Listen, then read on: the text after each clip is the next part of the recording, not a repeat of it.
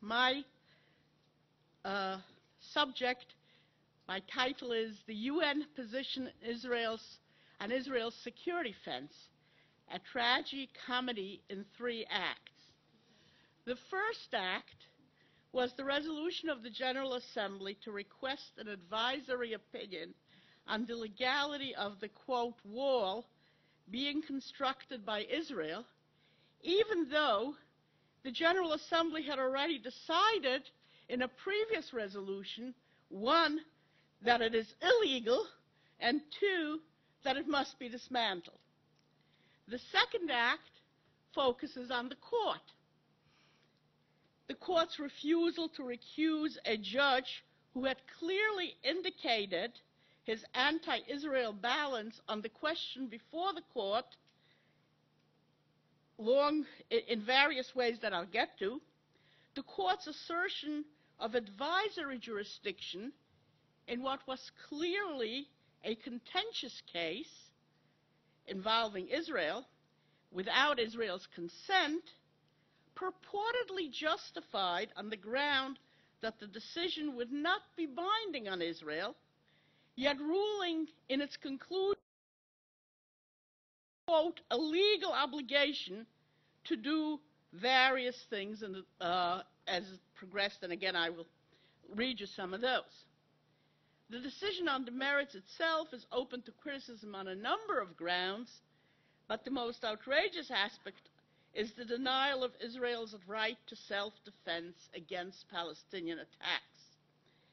And the court did this based on a novel and totally unsupported interpretation of Article 51, limiting the right to self-defense to attacks by, quote, other states.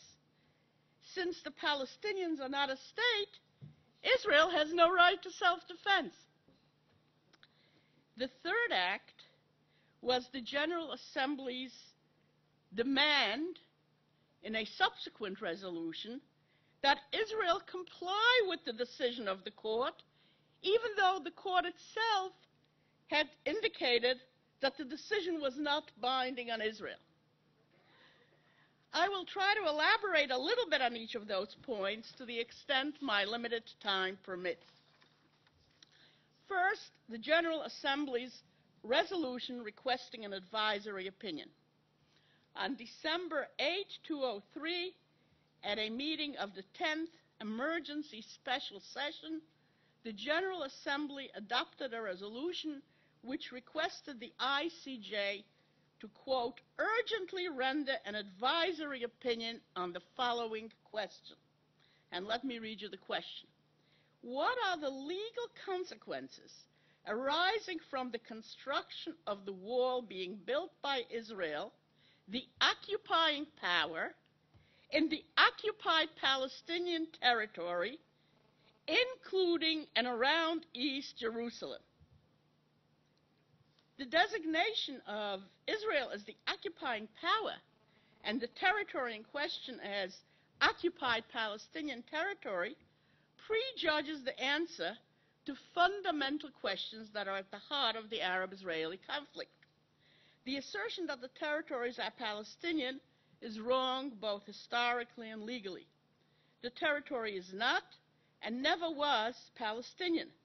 Indeed, from the time that the Roman Empire captured the territory some 2,000 years ago and renamed it Palestine to obliterate any connection with the Jewish people, to the present, there has never been a Palestinian state in that territory. Nor can the Assembly's reference to Palestinian territory be justified on the ground that even though the territory was never historically Palestinian, it is legally Palestinian. The General Assembly resolution recommending partition was exactly that, a recommendation. As most of you know, the Arab states rejected the recommendation, both verbally and by the use of force. Moreover, the Charter does not authorize the General Assembly to adopt binding resolutions. Only the Security Council can do so. And the Security Council has never adopted a resolution allocating the territory to the Palestinians.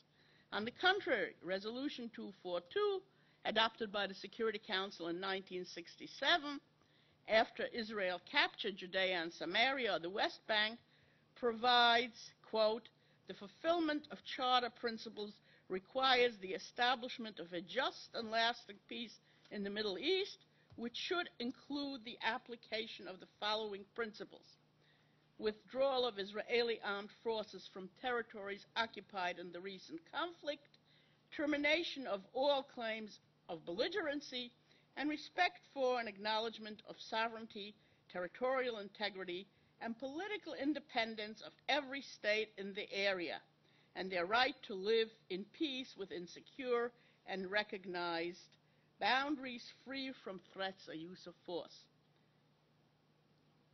Note, this nowhere even refers to a Palestinian state, nor did the drafters of Resolution 242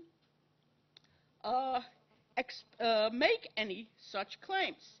In fact, the resolution was opposed by Syria and the Soviet Union, which demanded that Israel be required to withdraw from all the territories.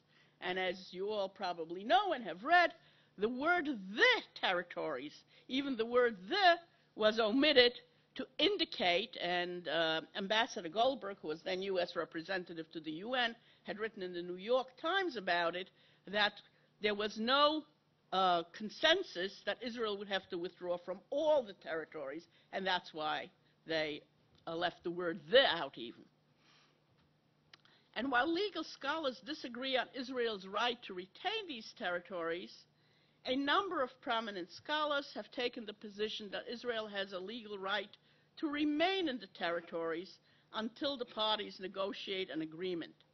Such prominent jurists as Stephen Schwabel, the former president of the International Court of Justice, Rosalind Higgins, a judge now on the court, as well as Eugene Rastow, former dean of Yale Law School and Undersecretary of the United States, have all written that until such time as the parties negotiate a settlement in accordance with Resolution 242, Israel has a legal right to remain in the territories.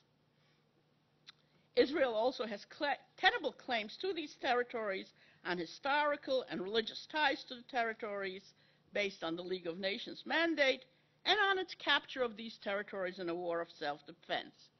I won't go into all these arguments, though I've done so elsewhere, but whatever one's views on Israel's right to the territory, the question is clearly complex, controversial, and one on which the court had not ruled. Had the General Assembly been interested in an objective legal opinion from the ICJ, it would have used a neutral term, such as disputed territories, administered territories, unallocated territory, or referred to it by its name. Its reference to the territory as occupied Palestinian territory and to Israel as the occupying power belie any interest in an objective legal opinion. Second, was this an appropriate question for an advisory opinion? The International Court of Justice has two kinds of jurisdiction: contentious under Article 36 and advisory under Article 65. Contentious jurisdiction depends on the consent of the parties, either by a declaration filed in advance or in a particular case. Obviously, they could not get contentious jurisdiction in this case because Israel had not consented. Article 65 provides that the court, quote, may give an advisory opinion on any legal question at the request of whatever body may be authorized by or in accordance with the Charter of the United Nations to make such a request. The purpose of an advisory opinion is to give legal guidance to help the organ or agency of the UN that requests it to determine what action to take. But the General Assembly had already taken the position that the wall is a violation of international law and that Israel must, quote, stop and reverse the construction in a resolution that it adopted several weeks before the resolution requesting the advisory opinion.